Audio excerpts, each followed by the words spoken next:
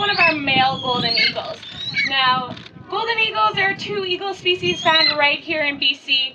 You have the golden eagle and you have the bald eagle. Now, you're more likely to see the bald eagle, as the golden eagle here tends to be a more shy, elusive bird, but people do get lucky. They do get to see them here in the Richmond area, in the lower mainland, and if you do see one, consider yourself very lucky.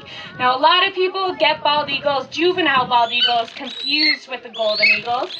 Now, that's because when bald eagles actually first hatch out, they're very, very dark brown in color, and they don't get that white head and tail until around 5 to 7 years of age. So a lot of people tell me they've seen a golden eagle, but remember, the golden eagle has this golden feathering on the back of his neck and on his head. For any of the kids out there, he looks like quite a big bird. Does anybody have a guess at how much Aries here might weigh? Any guesses? You can shout it out. 14 pounds, I'm hearing.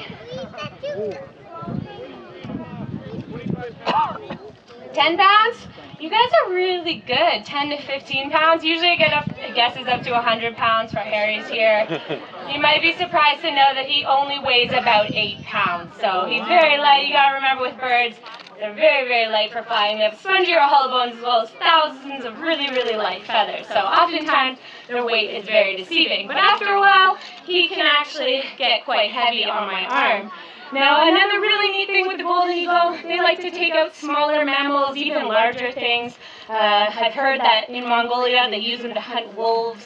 Sometimes they will drop goats off of cliffs. So they have very, very powerful talons, and they squeeze with their talons with quite a bit of pressure. I've heard a lot of different numbers, but I've heard upwards of 700 pounds per square inch of pressure they can squeeze with their talons. So very, very powerful talons on these guys. And like our hawks, he has incredible vision, and he uses it to hunt and kill his prey. So an absolutely wonderful bird to work with. Now, these guys are the birds that back in medieval days, these were the emperor's birds. So only the emperors or the kings got to hold these birds. But falconry has been around for a long time. We've been working with these birds for centuries, and they're absolutely fantastic to work with. Very, very smart. So on behalf of Emily and myself, we'd like to thank you guys for coming out and seeing our demo today.